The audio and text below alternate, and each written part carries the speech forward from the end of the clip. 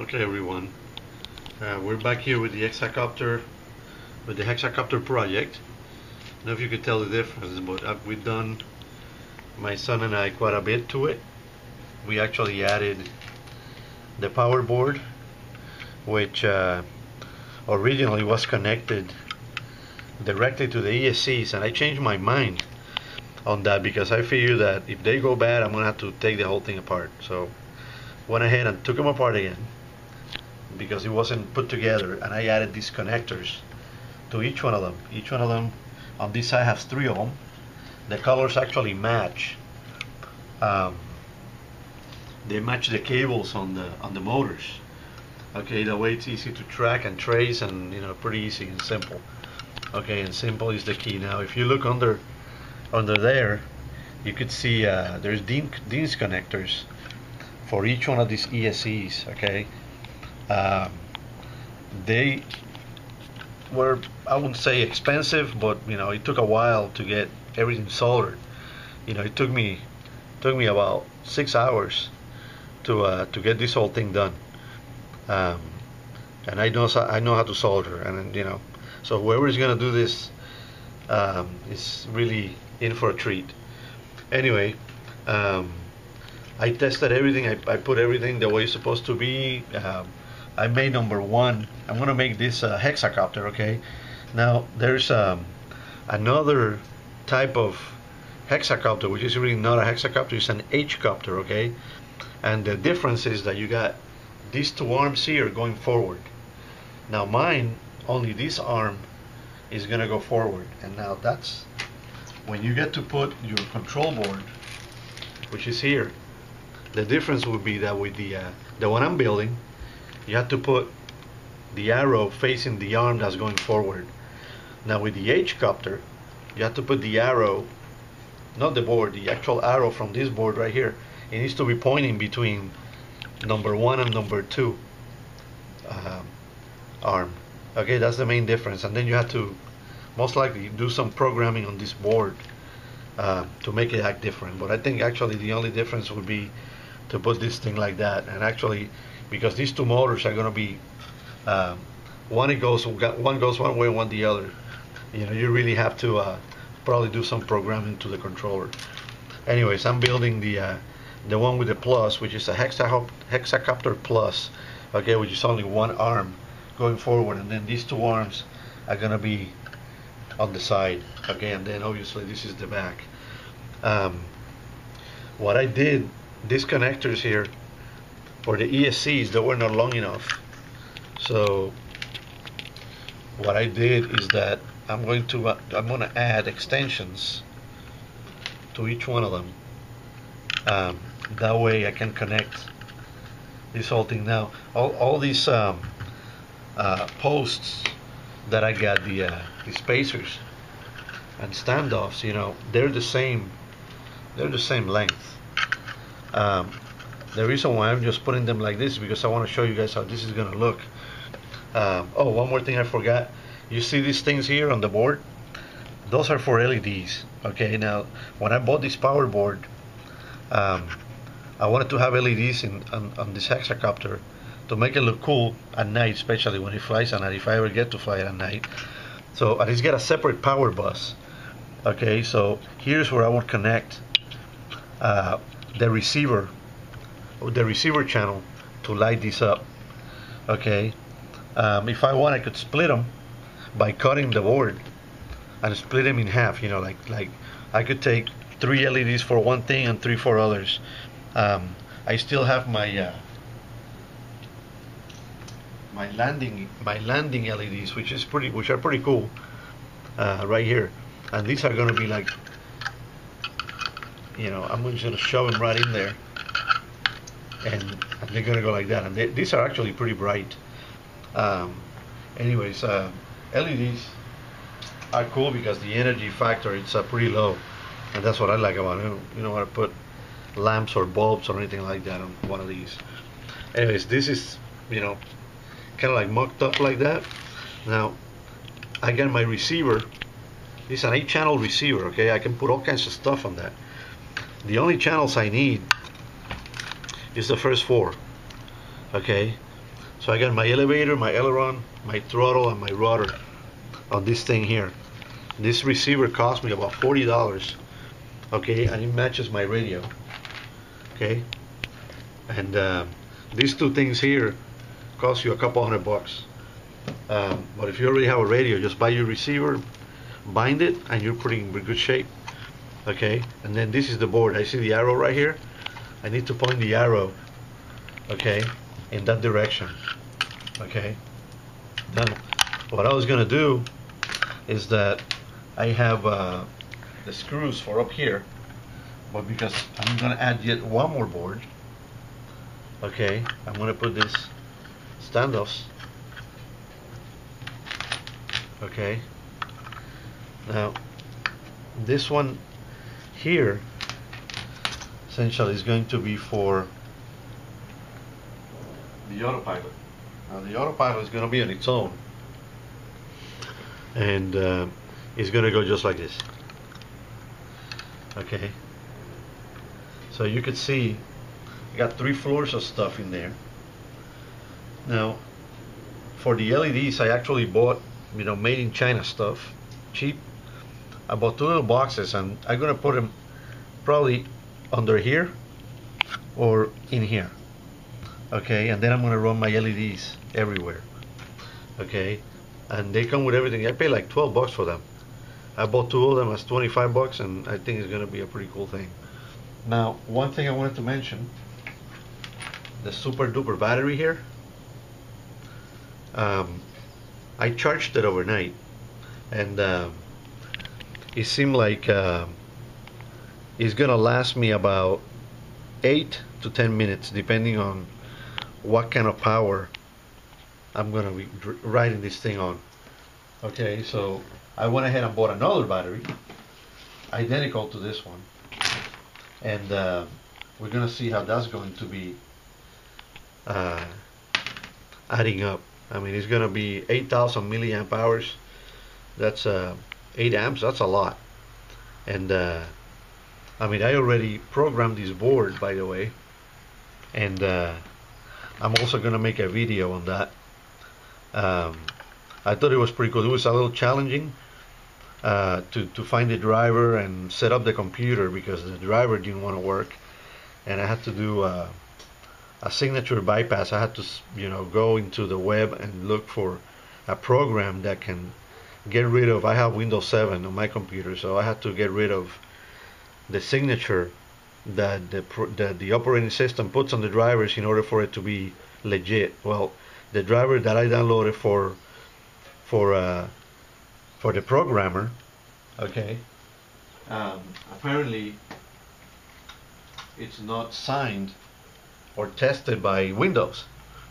So the operating system puts some mark on it on the registry, and it jacks it up. So I had to download this program that actually bypasses that, and then I was able to program the board. Okay, I already wrote an instructional on that board. Especially, I couldn't find anything specifically for that board on the web and what I was trying to do. So I'm going to make one that will actually be specifically for this hexacopter. Now, what I'm going to do now, which is kind of unusual, and I wasn't going to do it, but I'm just going to do it real quick. I thought that this would be pretty cool. So what I'm going to do is that I'm going to connect these things. Okay, each one has its own thing it goes to. Now, number 1 is on this one. Just keep that in mind. You know, you need to put these things in the right order. This is number 2. Actually, I'm doing it backwards. Hold on. Get this thing backwards. So number 1 is this one over here. So line up each color, white with white. It should be all set. Then I got number 2 on this side, and it's that one.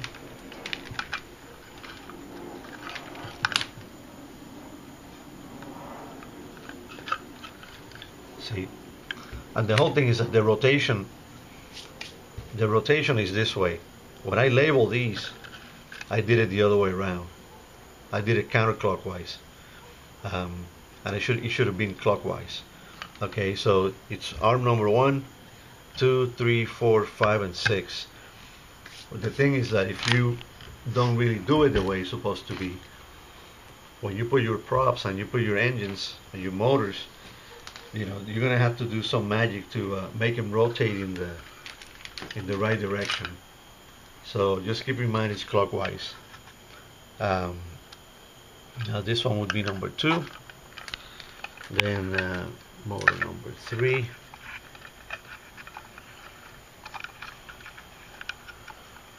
Let's see, number 4.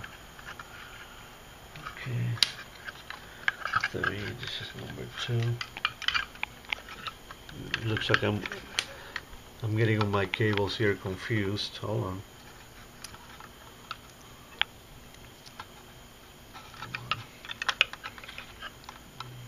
2. Yeah. Just kind of like be patient and you'll get it. Just be sure you plug them in the right order. That's all. Now, this is number 2. Then number 3.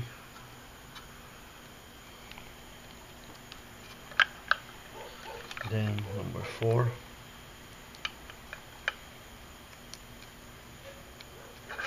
Now the good thing is these extensions, they're actually kind of cool because, you know, it gives you some room. It gives you some room. And you could tie them up later. Okay. Now I got them all connected all the way down to 6. They're pretty much out of the way from the props. Now I'm going to ask my son to move a little bit away. I got everything pretty much connected and out of harm's way.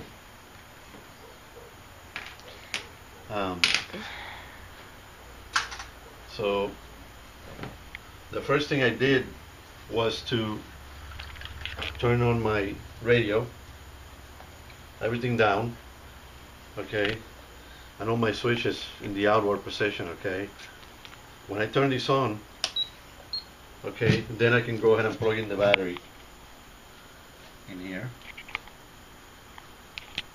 and you'll hear the motors initialize, okay, and also my link here will be made in, you know, this computer radio. Okay, the cool thing about it, the program I put in this Hexacopter, and you can see the receiver here, is completely linked. Okay, but this thing is not really armed. Okay, and that's kind of like a good thing, because if this thing was armed and you hit it by mistake, you'll probably get hurt. Okay, anyway, the board itself has an LED that will turn blue when you put this the throttle bottom left. Okay, it took me a while to figure that out because the instructions on the web says bottom right. Okay, so I kept messing around with it until I figured that, you know what, it's probably the other one, and after a couple of hours of fiddling around with it, I finally got it, and it was armed. Okay, now I'm just gonna hold it here. I adjusted my pots in here, okay? I put them all in the middle, and then I gave them, you know, a little bit of a sideway curve depending on which way I want this thing to go. But anyway, just so that you know and you hear the way this thing sounds, okay? Here we go, okay?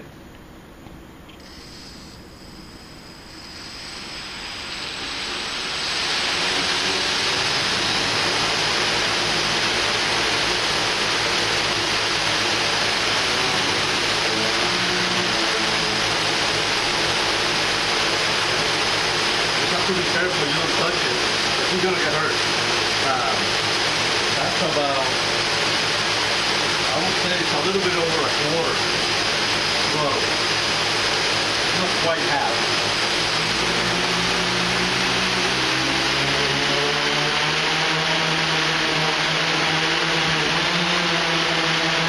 That's about half.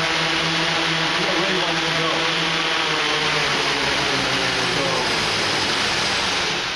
So I think full throttle would definitely make this thing go. Okay, that was about halfway, and I was holding it down for it not to fly out. I personally think it's gonna do pretty good, and this battery is gonna hold the weight of this really good. Now when I add the other battery, it's gonna give me nice range of flight. I already kind of like calibrated this somewhat, so I know it's gonna go in the right direction. Okay. Anyways, this is all I wanted to show for now, and as you can see, I added some cool little things here with springs.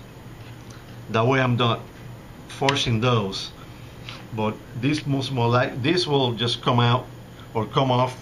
I wanted to make a training gear or something like that, but these are not strong enough. They were longer and I had to cut them off. But anyway, once I get to the point, I'll show another video. Now the video after this one is gonna be, I'm gonna disarm this. Okay, you see I turned off. So now this thing won't hurt me if I hit it by mistake. Anyway, my next video is gonna be programming this board. Okay, and for those of you that are being challenged by that, you know, it's really not an easy thing. I mean, you don't have to be super smart, but let me tell you, if you don't know what you're looking at, it's kind of confusing. And it took me a while to figure it out without instructions. Anyways, but I got it, and I think this thing is going to be really cool to see fly. Especially it was handmade, built from scratch, you know, and that's kind of like a cool thing. Anyway, once I get to the other video, I'll put a post on my channel, and you guys can go ahead and look at it. Okay, this video is going to be uploaded tonight. It's Tuesday, the 11th. So I'm going to be uploading this video for you guys to see and enjoy. Okay, until the next one, and talk to you soon. Bye.